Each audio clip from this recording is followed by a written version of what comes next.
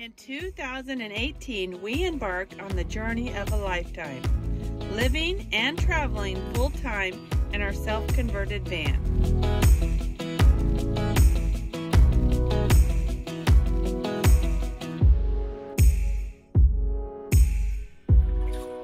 We're gonna go for it.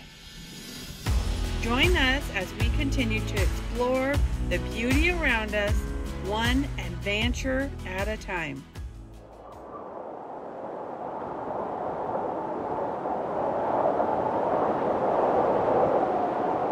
Feels like we're traveling the Northwest Passage, something that I always wanted to do. We've been here all of 15 minutes and we're already seeing icebergs. Oh, it's just a little too far out. First time I've ever seen a caribou, I'm pretty sure anyway, especially in the wild.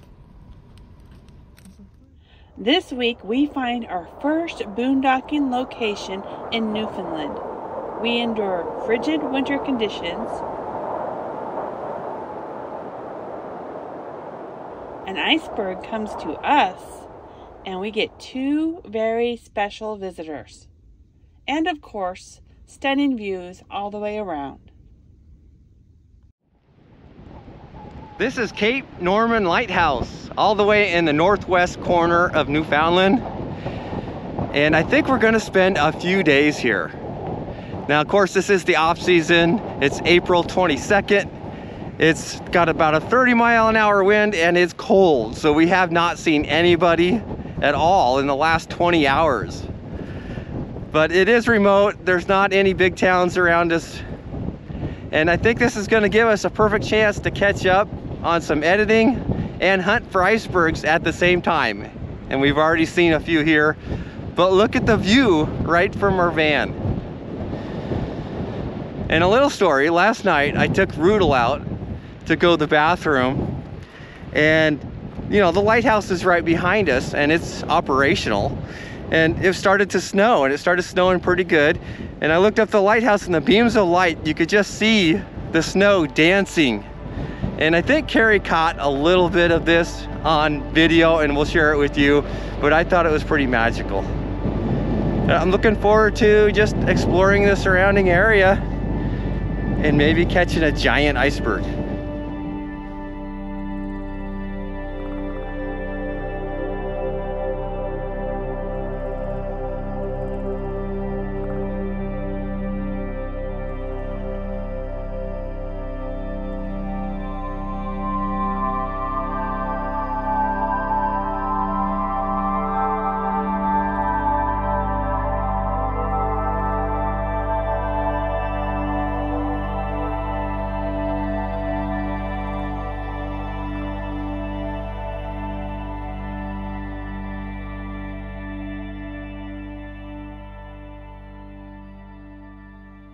Where you going, Dave? Taking Rudel outside. You're dressing up like an Eskimo. Well, there's a 30-mile-an-hour wind blowing and it's only about 30 degrees, so it's gonna feel a lot colder than it is. Two hats? You have your bomber hat, you know. This works just fine. I just need goggles. I could get the snorkel goggles out the back.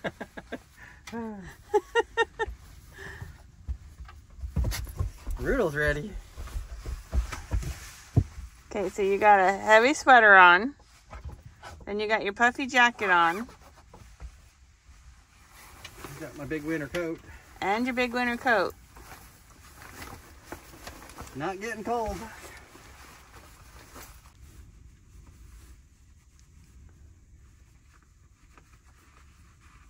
You got special gloves? Yeah, I got these wool gloves. They're Patron Gentry made me. They're homemade. She fit them to your hands. Yeah, when we visited. They are fit to my hand. And they keep my hands warm no matter how cold it is outside. And they can get wet and they'll still work. She did a good job on the color. She did. All right, time to go. You ready, Rudel? Get your bow.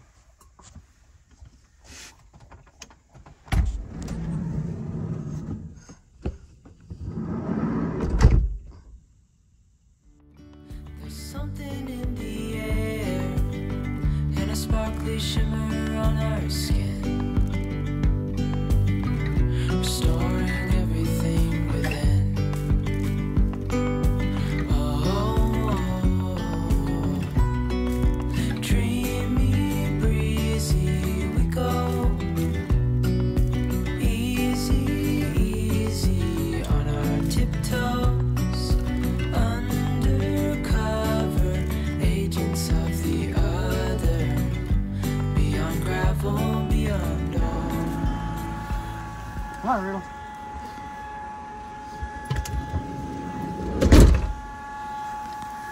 Are you warm? Yeah, I didn't get cold at all. It's not bad when you walk around, huh? You walk around, you're all dressed up, protect against the wind. It wasn't bad at all. It's just getting out there. Yep, the initial. But everything kept me warm. See any polar bears? No polar bears. See lots of ice? I think I saw some caribou scat though. Yeah, I saw that yesterday. Did you? Yeah. And I wouldn't think they'd be out here because there just doesn't look like there's much to eat, but apparently they do come out here.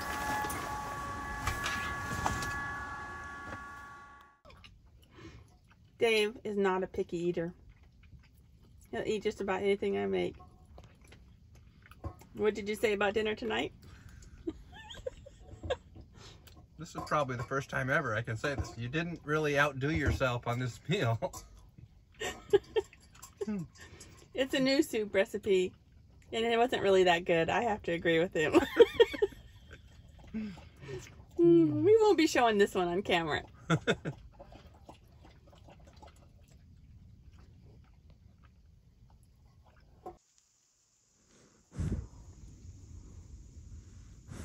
How can the day go wrong when you start off with morning Rudel snuggles?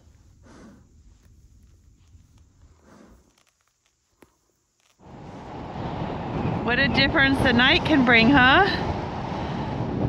Oh, it's windy all night. You can see, well, you can't see, this is a problem. I think a little rain squall's coming through. But that's all ice. Yesterday that was all clear.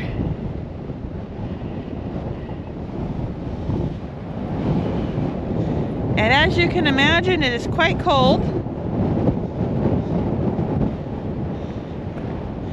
You gotta dress up warm to be out here. Rudel doesn't care. He's got a nice fur coat.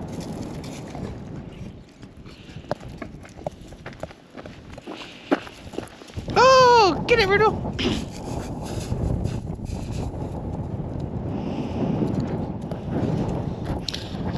Okay.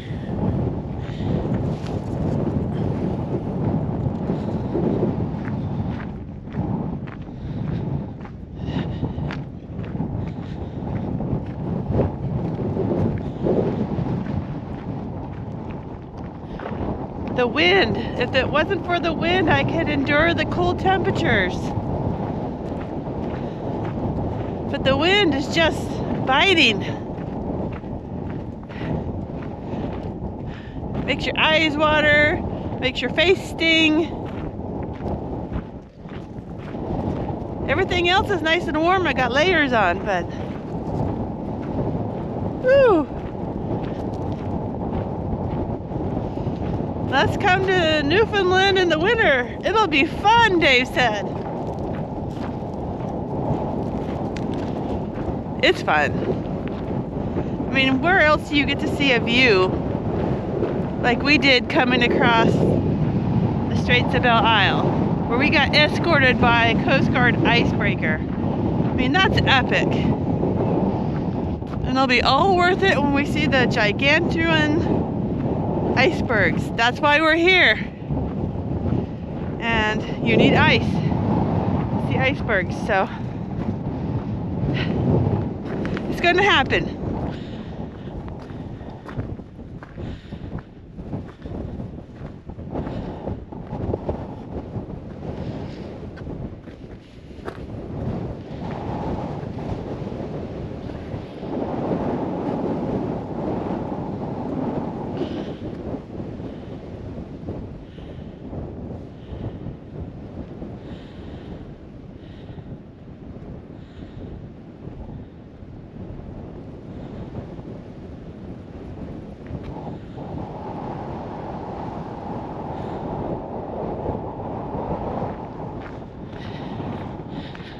think today might be a good inside editing day.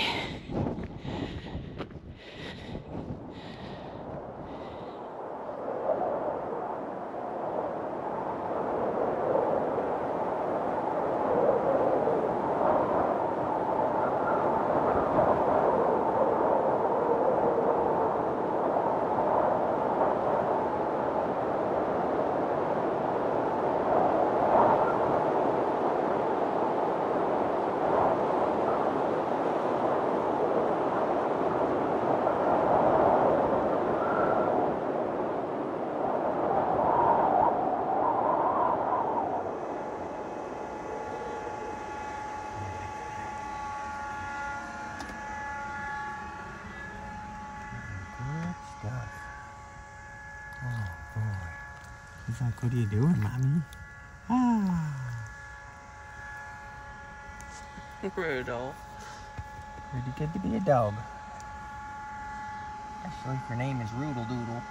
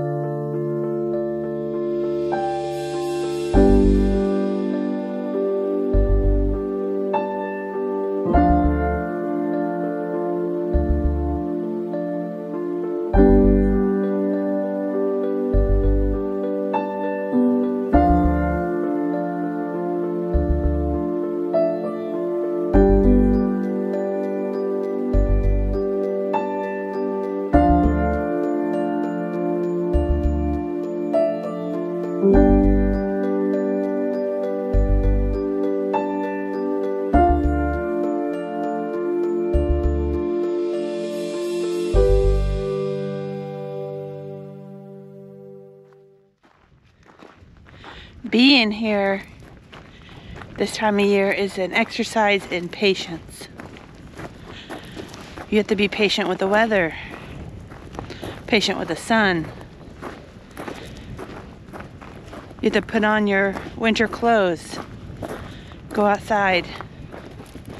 And if you look closely and be patient, you just might see some sea otters playing in the ice.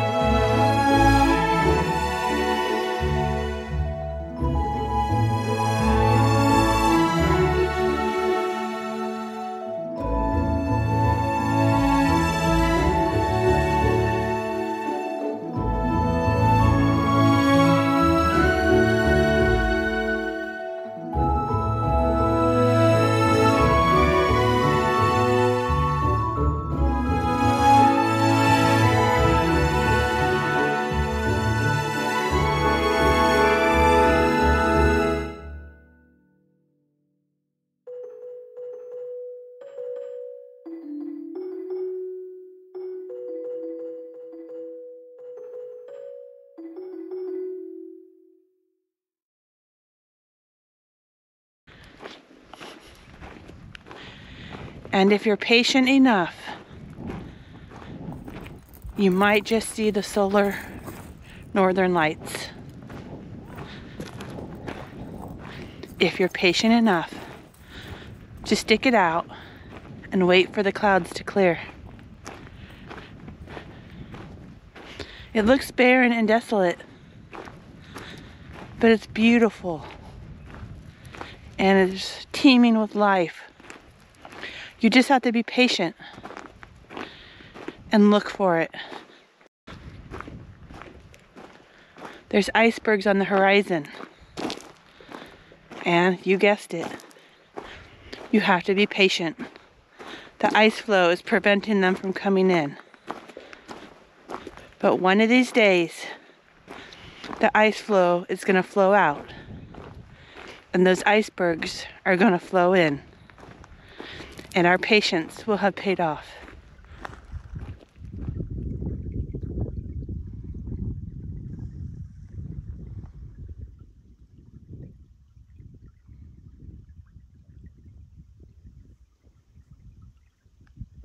Riddle and I made it to the beach, but we found some treasures. This is a sea urchin. Well, it's a dead sea urchin, but the gulls are bringing it. It's not a ball, buddy. The seagulls are bringing it on shore and dropping it, and they're eating the animal out of it.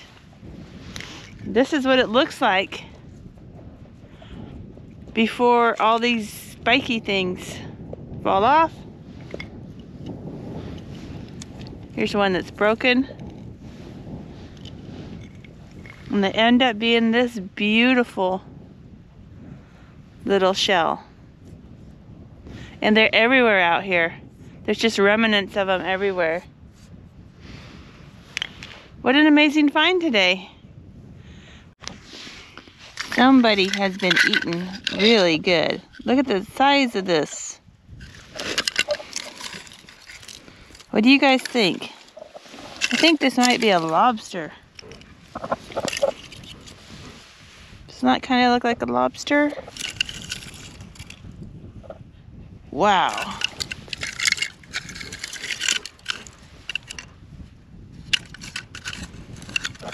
What do you think, buddy?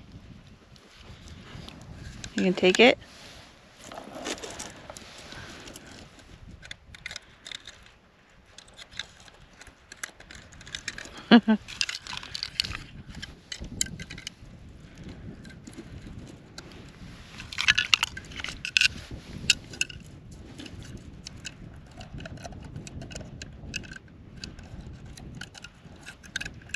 Okay, here, how about this, bud?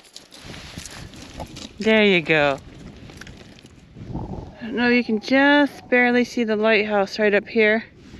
Erdl and I walked all the way along that beach, all the way along this point, which it looks like you can drive on when there's not snow.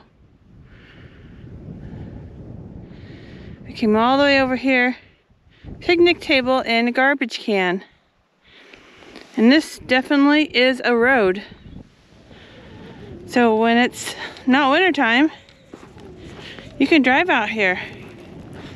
That's pretty amazing. Right now it's snow covered.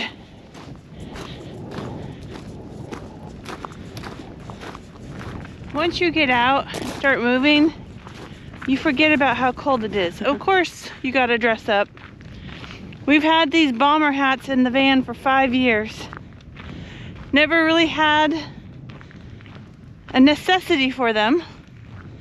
But boy, they are coming in handy here in Newfoundland. And my new jacket that Dave got me at the thrift store in Florida, where I kind of laughed, is also coming in very handy.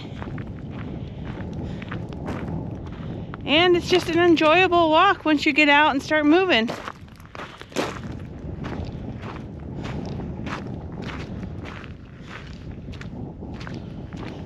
So I guess the moral of the story is, even though you don't feel like it, dress up and do it. You'll thank yourself later.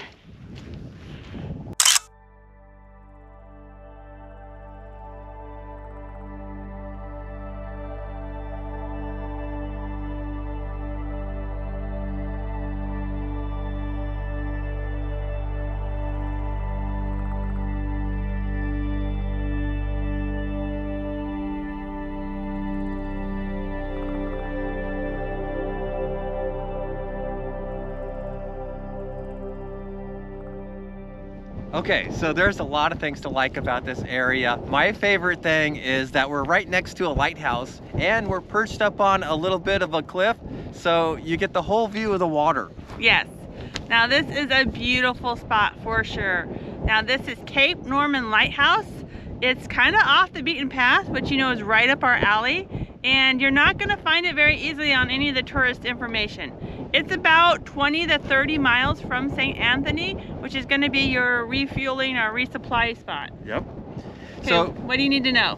what do you need to know? Rig size, I wouldn't suggest anything over about 30 feet because there just isn't much turnaround space here. And if you're pulling a small trailer, you might be able to get away with a teardrop or tent trailer or something extremely tiny. Yes. But that's about it. This is a delicate area. They are trying to really preserve it. There are rare flowers out here, and they only want you to stay on established roads and trails. So there are only a handful of spots, maybe 5 at most, that you might be able to boondock on. Now in the peak season, I would ask permission. Yeah. We are here in the end of April, and there's nobody here because nobody's crazy enough to be here. Yeah, I'm not even sure I recommend April as a month for a destination to come here because there could be so much snow that you can't even drive up here. Yes. So we took a big risk, but it did pay off for us. Yeah. Now, as far as amenities, there's nothing here. You need to come prepared. You cannot be digging holes to bury your human waste here. This is an area that will not allow that. And so you need to come self-prepared.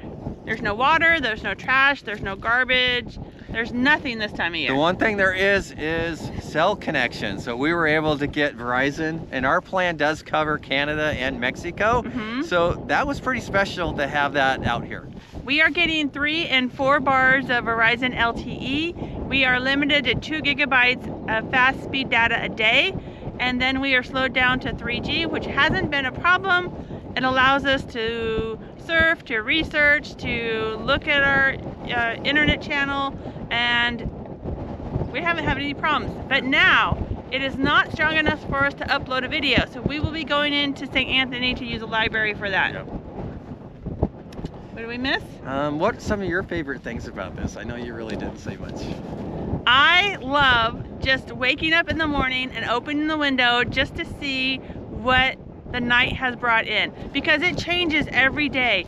We have been watching the ice ebb and flow with the tide.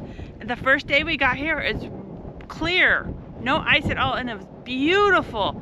And then the next day the ice rolled in. Yeah, we got to see icebergs, and then we even had sea otters come in with the ice. So it's just, you never know what you're going to see out the window first thing in the morning. How could I forget the sea otters? I know, that's what I was waiting for you to say. Sea otters are my favorite animal ever. And this morning we were treated to a mini iceberg. Yeah, we got well, I estimate it's at least 24 feet high. So, and we can see icebergs out in the distance, and it looks like there's some massive ones. Again, we are a bit early, so let's talk a little bit about that, I guess. Most of the tourist things do not open here until mid-May. Yeah. So again, we took a big risk coming in this early. A lot of the roads and boondocking areas are still heavily snowed. Yeah, you can't even get to most of them. So I would suggest not coming until then. Yeah. If you come even in May, you're going to need a heater. We have the Webasto STC 2000, and it has been working like a champ. And I will say it's probably been running about 4 or 5 hours a day. Yeah, without it, we wouldn't have made it. Yeah. I think that's pretty much it. It is dog friendly here, but we can't have Rudel running off everywhere. We have to keep him on the road or the paths. And also there is a little bit of glass scattered around, so I've been watching out for that. Yeah. Did we talk about the bathroom issue to make sure? Yep. Okay. Yeah, there's you cannot dig any holes here. This is a beautiful area. I can only imagine in the summertime that you can just come here and watch the whales. Oh, yeah. This is so pristine. Please, please, please come, be respectful, leave it better than you found it, and they will continue to let us enjoy these beautiful spots. I can't see anybody being disappointed after coming here. What a place to start off our trip. Absolutely. All right, thank you for watching, and we will see you next week. See you next video.